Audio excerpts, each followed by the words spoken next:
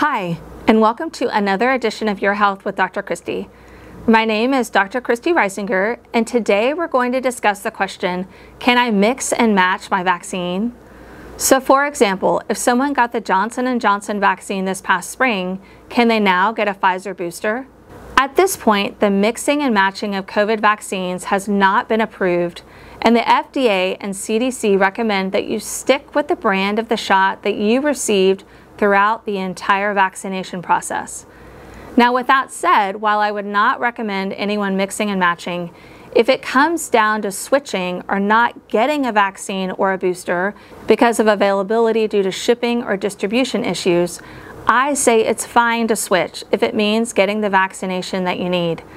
I certainly don't think it will be harmful or dangerous, but the issue may be that future recommendations may be different for the Pfizer, Moderna, or Johnson & Johnson vaccines, and if you've switched back and forth, it will be confusing for you to know which guidelines to follow.